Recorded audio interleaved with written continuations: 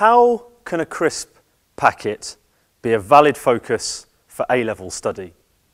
I'm Alaric Hall. I teach in the School of English at the University of Leeds, and we got sent around this list of questions, right, by different A-level examiners from English exam boards, both for English language and for English literature.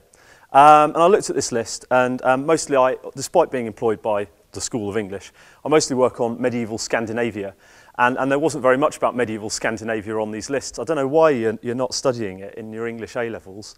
But there it is. And so I looked at this list and I thought, well, what can I talk about? And there was this crisp packet one. And I was like, well, I'm definitely no worse qualified than any of my other colleagues to talk about crisp packets. So I'll give it a go.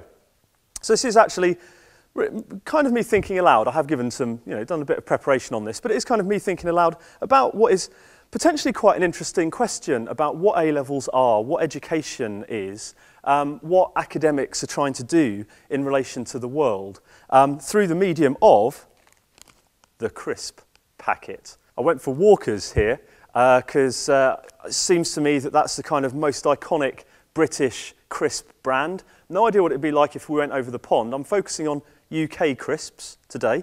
And of course in the UK we call them crisps, right? Not, say, chips or potato chips. So immediately there's a kind of linguistic thing going on here. We can actually kind of detect region and identity through this kind of crisp packet. So it saves me Walker's crisps. I'm going to think a bit more about crisps themselves in a minute. But before I actually start looking at like packets of crisps of various different manufacturers, I'd like to just kind of step back and think about kind of how I kind of first responded to this problem.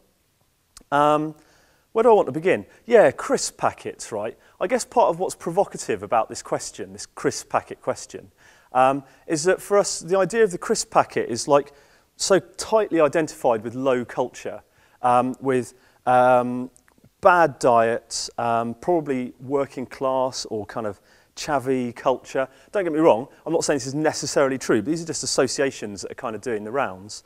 The crisp packet is the bane of every head teacher's life because they get scattered in the playground. So there's something like really kind of almost metaphorical about what a crisp packet means. In a way, this is a question about, does low culture belong in A-levels? So that's something I want to kind of think about, that kind of bigger issue. And coming from an English department, that's going to connect with the canon.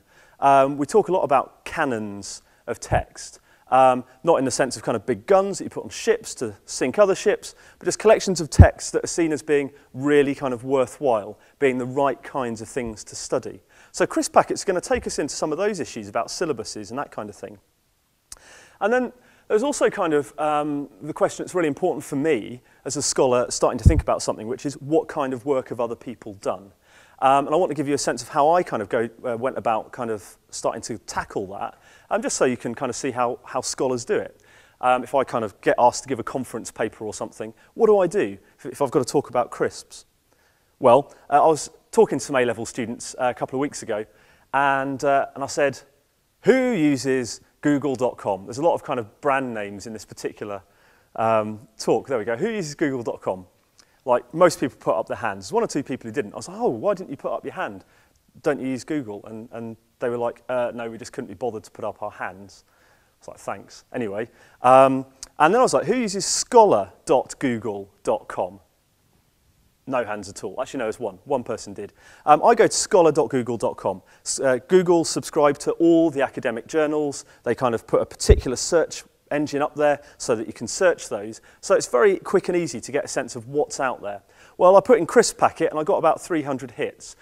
Then I remembered that probably most people are writing in American English, and a bit of hunting around led me to potato chips. Once I put potato chips in, you get 30,900 articles and books written by scholars with crisps in. Okay, and potato chips is probably going to include the things that British people call chips, but Americans call fries as well. But there it is. There's a lot of kind of fried potato-related research out there. This is clearly a huge academic subject. If you add packet to that, you get down to about 15,000 hits. So it's like, blimey, there's loads out there. But what I'm interested in doing is trying to work out how, as someone in an English department, or how you, as someone who's doing an A-level in English, I suspect, how we are going to relate to crisp packets. So lots of research out there. In fact, I was overwhelmed by the amount of research. But most of it is in food science, it's in public health, it's in design studies, not the kind of stuff that I'm used to dealing with on a day-to-day basis. So I did something else that's always really important for me when I'm starting to try and get a handle on a topic. I'm privileged to work in a university where we systematically gather all sorts of different scholars who work on different stuff in one place. And I started asking my colleagues, I've got to talk to like A-level students about crisp packets. What do you make of that? And I've got quite a lot of interesting different responses. And I want to kind of share those with you as well, just to kind of get a sense of where we might be going with this crisp stuff. Then I'll look at some actual crisps. I asked a colleague who works on the Renaissance. She works on things like Shakespeare. And her response when I said I was talking about how can crisp packets be a valid study of A-level study, subject of A-level study, was to go, oh, God. It was exactly like that.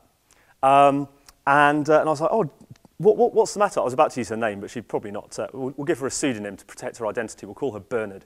I was like, Bernard, what's the matter? And she was like, just why do people out there think that, you know, somehow any text is kind of equally valid? How, like, some packet of crisps is equivalent to a sonnet by Shakespeare? Perfectly reasonable opinion. And I went and asked another colleague. She works on linguistics, and so she has a kind of different take on the world, I suppose. And she was like, oh, yeah, I went to a really interesting lecture about crisp packets just the other year. She'd gone to this conference, and one of the speakers at this linguistics conference works on crisp packets. Characteristically, I asked his name and then forgot it and haven't found it out since. And so there, somewhere in the 30,000 hits on Google, is probably this guy who works on crisp packets that I could have actually gone and read up on. And the kind of stuff he was doing sounded quite interesting, because he was reaching out from your actual crisp packet to what's going into the crisps. Turns out he was a celiac. He's allergic to gluten, wheat products. Yet there are loads of wheat products in crisps, despite them being made fundamentally out of potatoes. Well, in many brands of crisps at any rate.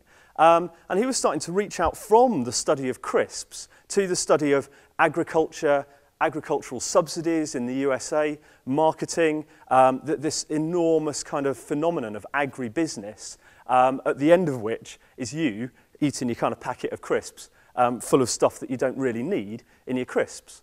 I'm going to come back to this because I think it's a really interesting angle, but there was a colleague who was quite positive in the old crisp department. So then I started to think, okay, maybe literature people don't like crisp packets, but linguistic people are into crisp packets. So then I asked another linguistics colleague what she thought, and she was like, oh, crisp packets. And I was like, blimey, what's the problem now? And she said, yeah, that's exactly the kind of half-baked, woolly thing that teachers who've done an English literature degree teach when they go and do English language A-level, because they're too scared to get into the really difficult stuff. I'm not necessarily dissing your teacher, right? Who knows what they've been up to? This is what my colleague said. And I think it's very interesting to get a sense of just what people in a university English department make of some of these things. There's a lot of prejudice doing the rounds against English language as an A-level, I think, even perhaps among people who teach English language at university, so beware. Yeah, she was really frustrated because what she really wants people to be doing is getting into problems of syntax. Crisp packets are not probably that great for syntax. You get very short sentences. She's going to be interested in questions of phonology. She wants people to go out and do coursework, taking recordings of kids in the school playground and analysing sound changes and register and stuff like that. On the other hand, I then talked to a historian. This is the last person I asked, you'll be glad to know. I talked to a historian. He was like, oh yeah, I wanted to do a module on potatoes for just years. I was like, really? Potatoes? Wow, why? And he's like, everything's there. The discovery of the New World, it's a New World food. The peasantry of early modern Europe, kind of subsisting on potatoes. The Irish potato famine, modern agribusiness. He felt that the potato was a way to kind of tell this amazing cultural history story. So I kind of got all these different perspectives on what we might do with crisp packets kind of in an English department or in a kind of humanities department. And I've got to kind of think about that. So I went down to the Students' Union and to the supermarket there and got some packets of crisps. Let's have a look at them and see what I make of this stuff.